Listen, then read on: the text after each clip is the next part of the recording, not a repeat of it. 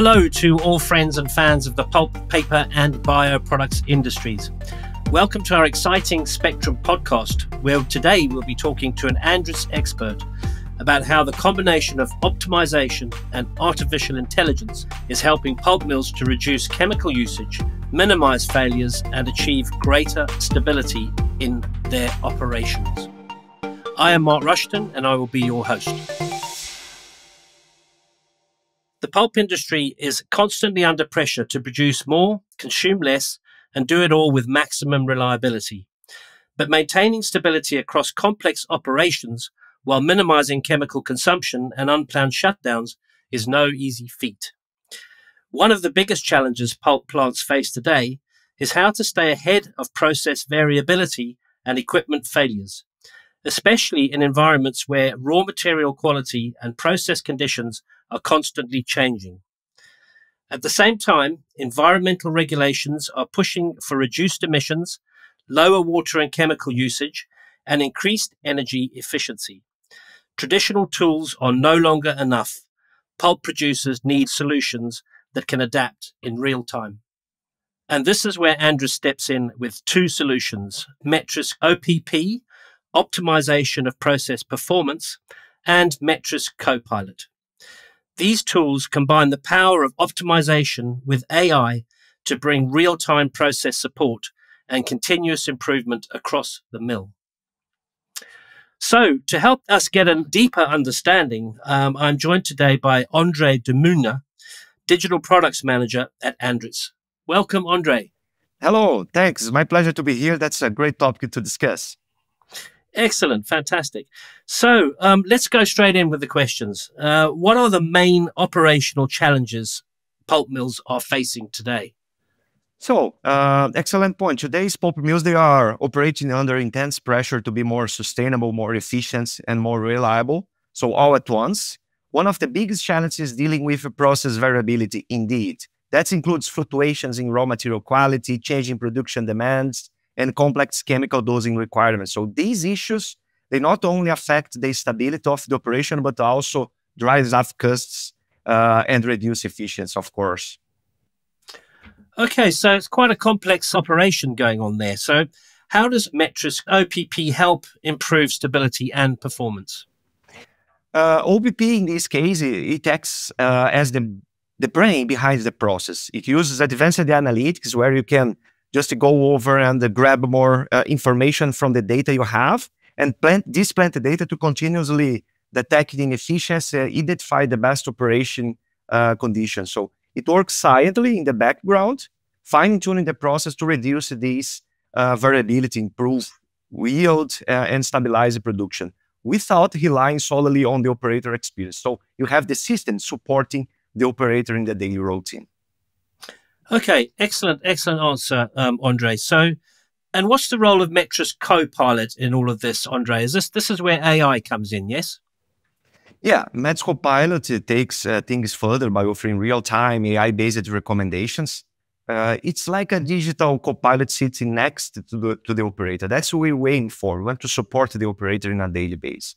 So it will support to tracking performance, predicting deviations, and suggesting corrective actions before the issues occur. So in this case, this ensures smoother operations, faster decision-making, and more consistent results, even during shift changes or process upsets. But main idea is to support the operator with these virtual assistants. Excellent. So it's really making the operator's life a lot easier. Yeah, indeed. Okay. Can you share a real-world result of using these solutions together? Yeah, sure. At Latin America Mill, we have helped increase uptime by 9%. We have reduced also chemical usage, chemical consumption over the mill, by over 11%. And more importantly, the operators know they trust the system. So they use that in a regular basis in order to manage the complexity, which is a big culture step. So more than numbers, we have the team engaged to use the tools. So and I also can share some results with you and with our audience. So up to 18% increase in outdoor production with a very satisfactory result, more than 95% asset availability, reduction in chemical consumption, as I mentioned before, and up to 10% energy saves. And in addition to that, we also have worked to support the operator, as I mentioned as well, and we have reduced the operator workload by 40%. So, which means that we are enabling focus on strategic decisions for the operator. And one thing more to add on top of that, so these are technologies that are in place. So these technologies are in the customer. That's a reality. People are already benefiting on that. So that's a good results that I would like to share with you. Okay, great. Thanks. Some of those numbers were actually really impressive. So up to an 18% increase in annual production. So can you just enlarge upon that? Yeah. By increasing this annual production, it's a sum of several actions and applications that people use in the plant. So we start with assets to increase asset availability by checking control valves in the field, by checking the pump health, if they are operating well or not, and also working with process variability to reduce that. Because as soon as we reduce this availability, we increase the asset availability, the plant is able to go to the next level. They are able then to work with higher set points. They are able to reduce these gaps in the variables. Then they can just set higher production in a more safer way. That is a really attractive proposal, that one, that's for sure. And the other number that impressed me was operator workload reduced by 30 to 40%. I mean, we know that it's a good aid for an operator, but can you explain how those numbers add up? Yeah, by reducing operator workload means providing operator tools and also to make sure that the system will do some repetitive tasks. So APCs and new wide optimization play one important role on that. Instead of having the operator changing all the set points, concerning about the mill balance, we have these advanced technologies that will do this job for the operator. It does not mean to replace the operator, but support them. It's another mind thinking about all the scenarios in the plant and giving recommendations and also acting in the process. This will for sure reduce the operator workload because he or she does not need anymore to change all the set points all the time. Wow. Very impressive, Andre. Very, very impressive. So what does an operator have to do to install this technology? How difficult is it to actually get involved in this? Yeah, we have many personas that use this kind of technologies in the plant. Operator is one of them. So it's applicable for management, for technicians, for engineers. So that's easy to install. So the teams can easily install and use that. And it's a modular application. You can progress using that, install module by module, and you can benefit from individual models. So it means that you don't need to install at once everything. You can start small and then progress to collect the benefits like a year by year or month by month. Great. And I presume step by step make it much easier to get familiar with how it works and you just get better and better at it, I presume.